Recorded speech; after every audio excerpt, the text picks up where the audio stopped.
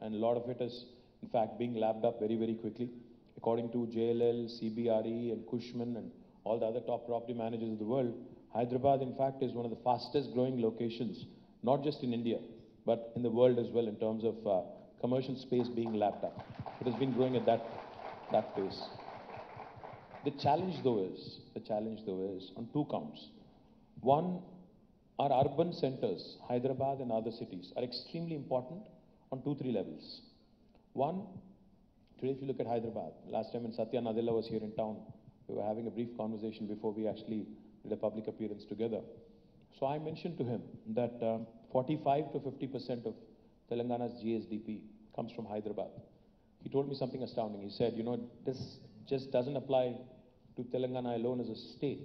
In fact, Microsoft as an organization, while it operates in about 180 odd countries, 70% of their revenues also come from 80 cities in the world. So our urban pockets that we see today across the world are our economic growth engines.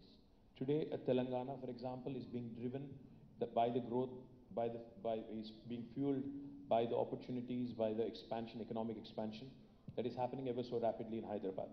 Likewise, if you look at India as a country as well, majority of our GDP actually comes from urban pockets in our country: Bombay, Delhi, Kolkata, Chennai, Hyderabad, Bangalore, Pune, Ahmedabad.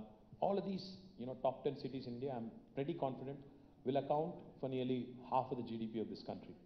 Now, having said that, the big challenge governments have in India, we are playing catch up without a question.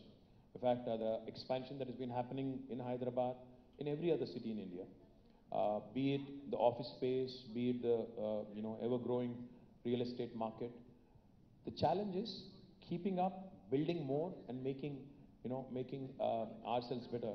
There's a famous line by John F. Kennedy, and in fact, if you go to Nitin Gadkari's office, you see it right there on top.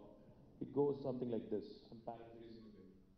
It says, America is not great, because of, America's highways are not great because it is rich.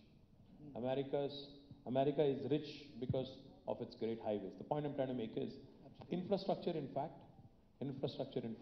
if you plan for it, if you make sure that you build for the future,